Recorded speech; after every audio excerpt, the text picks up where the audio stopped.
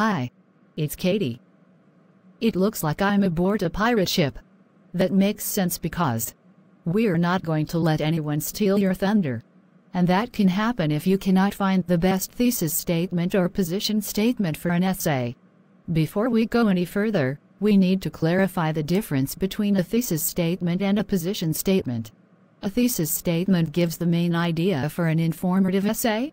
It is a one-sentence summary of what the entire essay is about.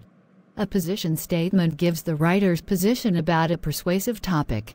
It is a clear statement of what the writer believes. When you have a question that asks you to find a better thesis statement or position statement, there are several strategies you should use. First, read the passage again, and think about the main idea. What is the controlling idea? What is the topic? Then read each answer choice. Read the sentence you need to replace in the text selection.